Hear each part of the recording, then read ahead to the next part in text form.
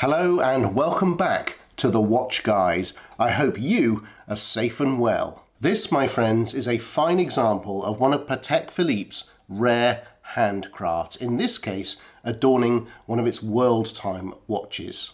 Look at the level of detail on that dial, the way the light plays off the various materials and textures, its opulence, its majesty, its craftsmanship. The map in the centre of the dial that embodies Phileas Fogg-esque international travel is grand faux cloisonné enamel with outlines of thin gold wire. It is delicate, ridiculously hard to achieve, and as a consequence, it is quite superb. You have to be invited to own one of these rare beasts, and Patek makes a tiny number each year, many in very limited visual collections. As a result, a handcrafts watch in any Patek collection is something to be revered and cherished. And this week on the Watch Guys, I'm going to show you this watch in detail and also explain what's involved in making such an exquisite timepiece.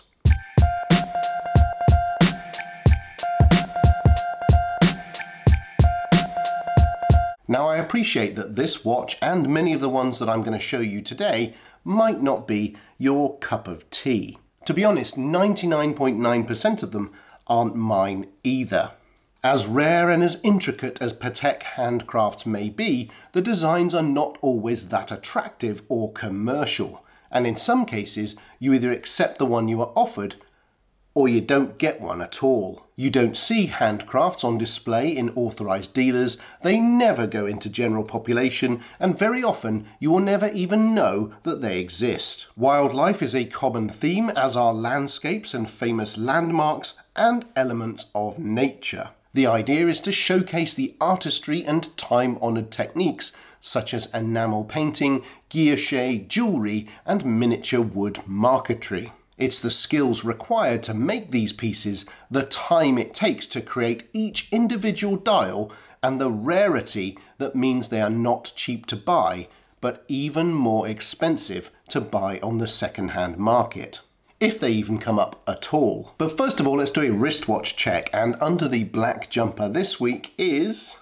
my Kudoke K2. Now this is an independent watch company founded by Stefan Kudoke in Germany, and it's part of his handwork collection. As you can see, it's a minimalist but extremely handsome watch, 39mm steel case, in-house 24H movement, and with a 46-hour power reserve. I absolutely love the rotating hand-engraved sky disc, which is the day-night indicator, and I'll do an episode on this watch very soon. But this week it's all about this and all of its brethren. This is a 2020 reference 5231J world time, a classic looking Patek that perfectly combines the functionality of the world time movement, in this case the self-winding 240HU, with an enamel and gold world map.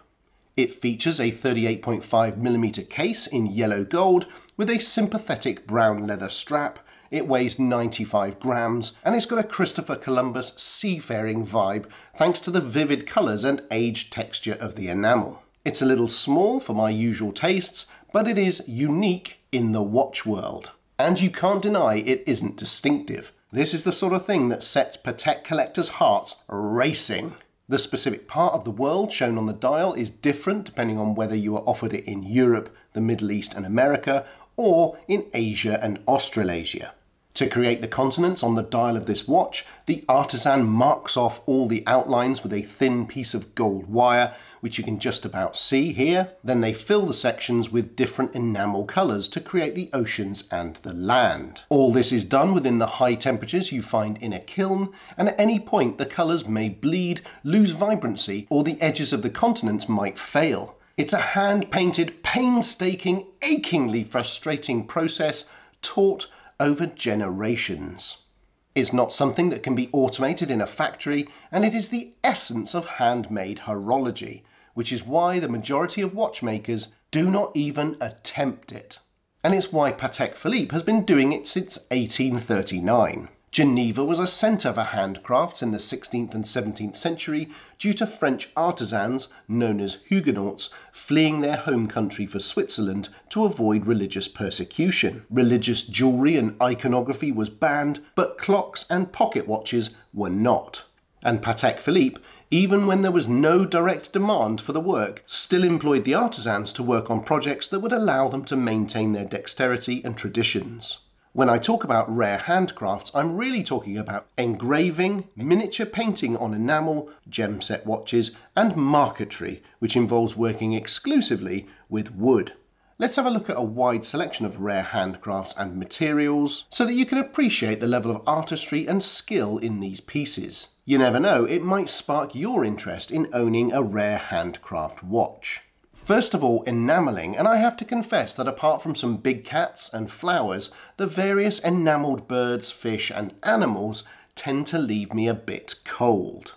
Witness the 2013 McCall collection. Someone thought that parrots would be a good idea, and I respectfully disagree. And the same for finches. I like them in trees, not so much on watch dials. And let's not mention 2017's Le Danois Rousseau reference 5089G, which featured a surprised-looking lion in a hedge. There's no majesty for this great beast here. He just looks bemused. But there are always exceptions, and you can't fail to be impressed with the detail and craftsmanship for this 2019 Closian enamel over hand-executed guilloche featuring 3 swallows in flight. Landscapes tend to work quite well in both enamel and miniature painting on enamel, such as these two from 2018, and this exquisite 5538G called Old Views of Geneva. Birds of prey made with marquetry are especially impressive and would obviously appeal to the Arabic market. And you can't help but love the 2013 Royal Tigers collection, 4 pieces that I think work well and are particularly suited to being created in wood. Marquetry landscapes can work well, like this simple 5089G called Lac de Emosson, which is a reservoir in Switzerland. I have a love-hate relationship with engraving though. My rule is engraved casebacks and cases, yes. Actual dial designs, rarely. And animal engraved designs, definitely not. And now it's time to enter Unboxovision, so let's have a look at the packaging and box for this rare handcrafts world timer. And here we are, the familiar cardboard outer case for Patek Philippe watches. And also, very familiar as well, the brown dust cover. In the secret compartment underneath, we have the leather folder. This is where we keep all of the important documentations for Patek Philippe watches. They're all identical, and as you open it up, inside you will find, on the right hand side, we've got the full manual to the World Time Caliber, explaining exactly how it works and how to use the watch in many different languages. And also on the left hand side, we've got various manuals advertising Patek Philippe products, including the museum and also some books. But most importantly, we've got the Rare Handcrafts Certificate of Authenticity. So you get that with these exceptional watches, so you need that in the package. And also, of course, you get the standard Patek Philippe Certificate of Origin, which tells you all about the watch, tells you about the caliber, tells you about which type of watch it is, and all about the dial. Very important documents to have with any Patek Philippe, and really the only different one for this watch is that extra certificate for the rare handcrafts. When it comes to this reference 5231J World Timer, which was launched at Baselworld in 2019, I'm a little conflicted. On the one hand, I appreciate the craftsmanship. Look, I'm appreciating it right now.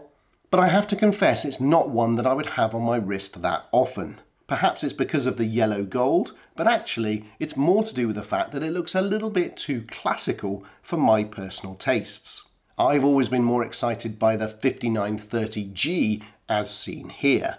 But wouldn't you know it, it's been discontinued. This 5231J has also now been discontinued and replaced with this new white gold piece with accompanying blue leather strap.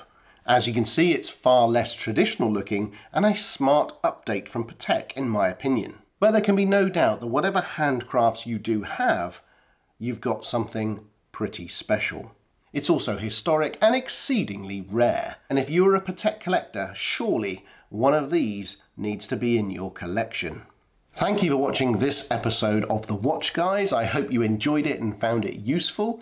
If you like what I'm doing on this channel and you'd like to see it grow, please subscribe, leave comments and likes. And there'll be another episode next week.